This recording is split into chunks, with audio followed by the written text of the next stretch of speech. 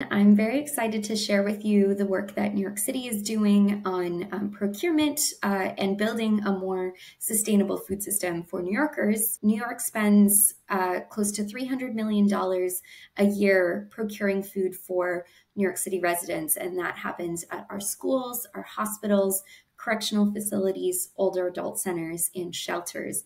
And that $300 million we want to make sure is aligned with not just the goal of feeding people, but also our many other goals associated with the values of the Good Food Purchasing Program. So we want to make sure that the money that we're spending invests in local economies. It supports things like animal welfare and local sourcing, and of course is contributing to our goals related to the climate crisis. We want to make sure that we can draw down emissions from the food system as opposed to contributing to them.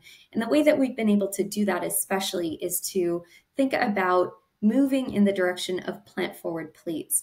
We know that what we source has differential impacts on carbon emissions, and that ruminant meats and dairy tend to have the highest carbon emissions of all ingredients. So our strategies for reducing New York City's carbon footprint from food is to implement plant-forward menus.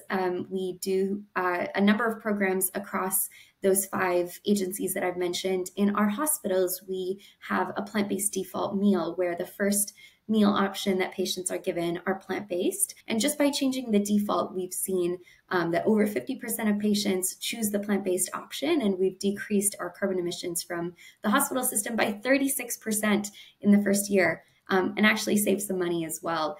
In the public schools, we have things like Meatless Mondays and Plant-Powered Fridays, and we bring our students along in that process. We educate them on where the food is coming from and how what they're eating contributes to our larger food system so that they can make healthy and sustainable choices for what they put on the plate.